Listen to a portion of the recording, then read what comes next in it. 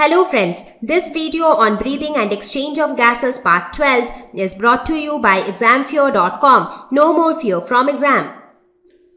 So now we will look at the process of exchange of gases at the alveolar membrane. So how it happens as per this pressure gradient. So we will look at that. Now alveoli are the primary sites of exchange of gases, as I discussed before also. So now we will look at each of the factors, that how each of the factors play a role in actual exchange of gases. So the first factor which I discussed was the pressure gradient. In fact, to be more precise, partial pressure gradient. So we will see whether carbon dioxide and oxygen moves across from a region of higher partial pressure towards a region of lower partial pressure. Okay. So in order to know that, we should first know that this exchange will take place from alveoli to blood, right?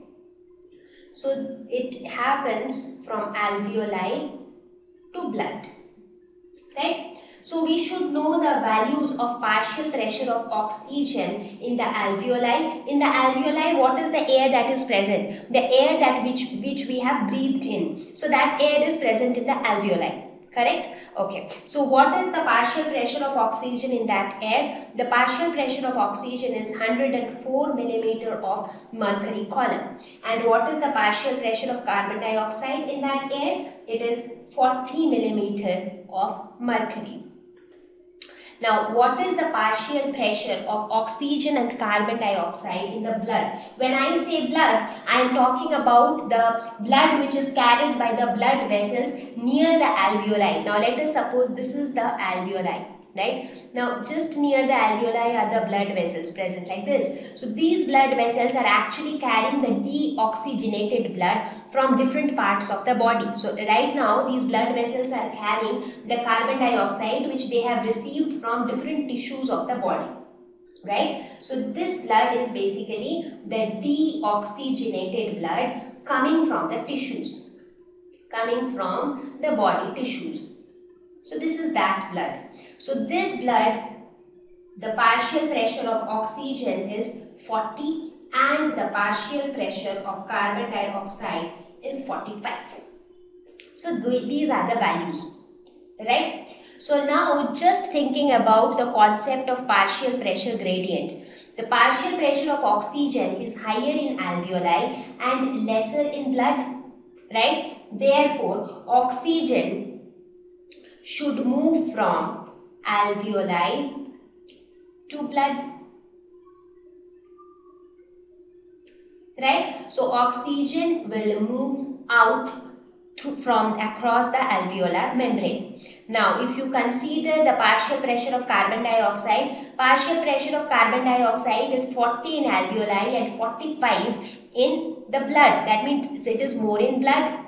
Therefore, carbon dioxide, if you talk about carbon dioxide, it will move from blood to the alveoli, right? So this movement of oxygen and carbon dioxide is happening as per the partial pressure gradient. So that means so one point is clear that okay. So that means partial pressure gradient, this concept is favorable when we talk about the exchange of carbon dioxide and oxygen across the alveolar membrane. Now the second factor was the thickness of the alveolar membrane. So here in this case the membrane which is involved in diffusion is the alveolar membrane, right? So let us look at it closely. So this is the end of the alveoli and this denotes the blood vessel, right? So here if you see, this is the alveolar cavity. So this membrane actually is the alveolar membrane. So you can see that the alveolar membrane is surrounded by one layer of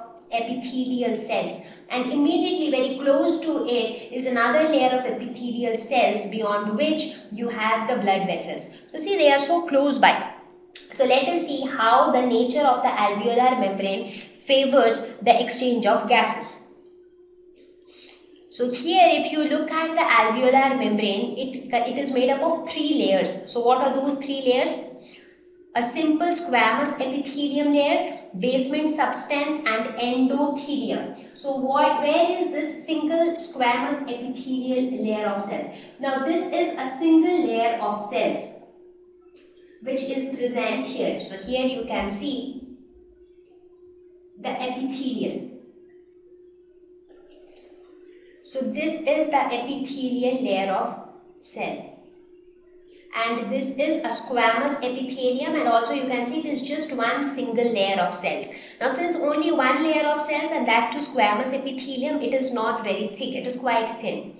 After that you have the basement substance here. So here this yellow colored region which you see, that contains the basement substance or the base substance, whatever you call it. And then you have another layer of cells which is known as the endothelium of the capillaries basically. So what do we see? We see that the alveolar walls are composed of single layer of epithelial cells and they are very close to the pulmonary capillaries. So these are the pulmonary capillaries which are composed of single layer of endothelium cells. So this is your one layer of endothelium. So even this is made up of just single layer.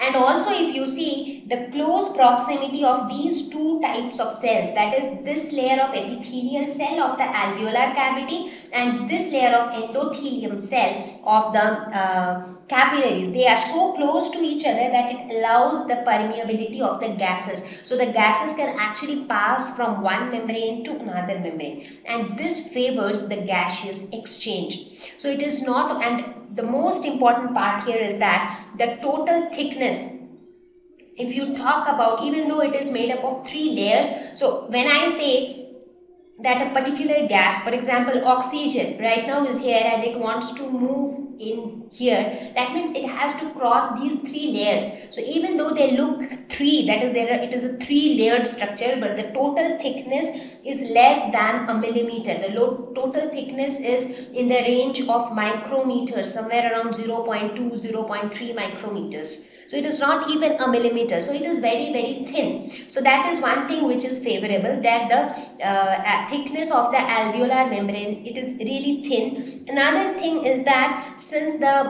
these 2 layers of cells, the epithelium and the endothelium, since they are so close, they allow the permeability of the gases. So the gases can actually move from one side, that is from alveoli to the capillaries, and vice versa. So that ways we can say that the thickness of the alveolar membrane also is favorable for the exchange of carbon dioxide and oxygen across the alveolar membrane. Now let us look at the third factor, that is the solubility of gases. So let us see how solubility of gases also affects the diffusion rate. Now the relative diffusion rate of oxygen and carbon dioxide plays an important role in the transport of gases. So now let us see how it affects.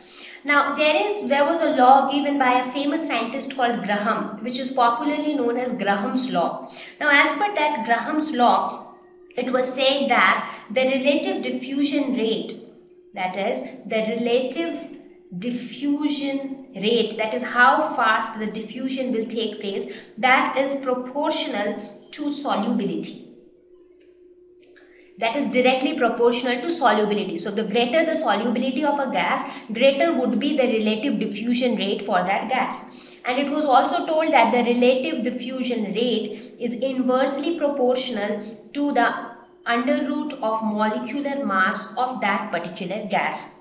So now if we try to compare the diffusion rate of these 2 gases, oxygen and carbon dioxide. Now let us suppose we want to compare the diffusion rate of carbon dioxide by the diffusion rate of oxygen. Now if we want to compare the diffusion rate of both of these, it is seen that it comes out to be, because the solubility of carbon dioxide is around 22 times more than that of oxygen. Now it varies from 20 to 25 times, roughly I am taking it as 22 for my calculation, and this is this. So this comes out to be approximately 19. So we see that the diffusion rate of carbon dioxide is 19 times more than the diffusion rate of oxygen. So we can see that the rate at which carbon dioxide will diffuse is 19 times greater than the rate at which oxygen will diffuse. So now here you can see that the diffusion of oxygen and carbon dioxide have actually strike a balance here. Now we saw in the previous slide that the difference in the gradient in case of oxygen was more. That is, the difference in the partial pressure for oxygen was more, but the difference in the partial pressure of carbon dioxide was less. But anyways, the diffusion was taking place. But since the diffusion rate of carbon dioxide is more than that of oxygen, so that factor will get compensated. So basically, considering all these three factors, we can say that carbon dioxide and oxygen, they move across their exchange sites, that is, they move across the alveolar membrane based on all these three factors. Carbon dioxide, being more soluble, has a higher diffusion rate. It moves from region of higher partial pressure towards lower partial pressure, even though the difference is not very high.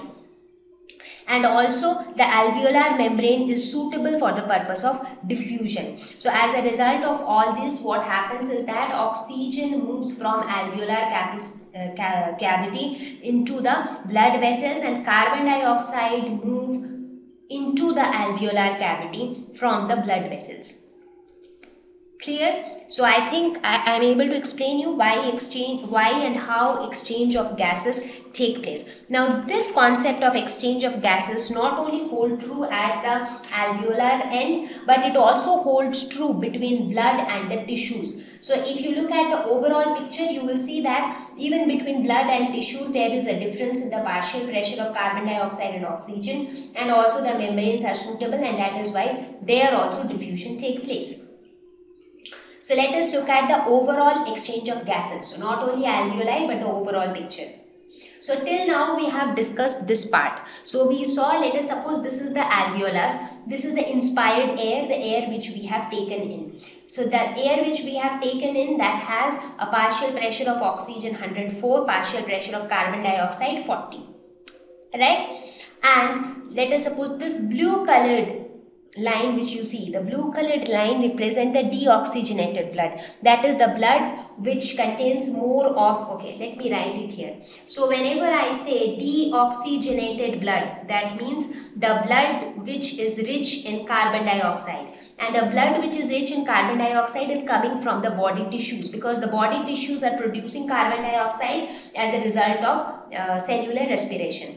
Whereas whenever I am talking about oxygenated blood, I am talking about a blood which is rich in oxygen, and this blood is directly coming from the air which we have breathed in.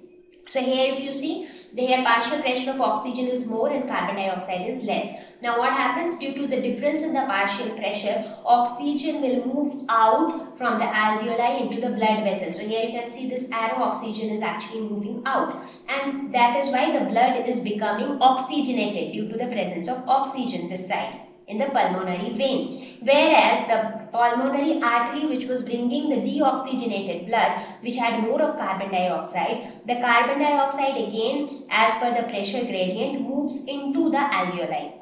Right? So that is how the deoxygenated blood is getting converted into oxygenated blood. That is because it was deoxygenated because it was rich in carbon dioxide. Now the carbon dioxide went into the alveoli and oxygen came in. Now once oxygen came in, the blood became oxygenated. So that is how deoxygenated is getting converted into oxygenated blood. So this is what we have discussed so far.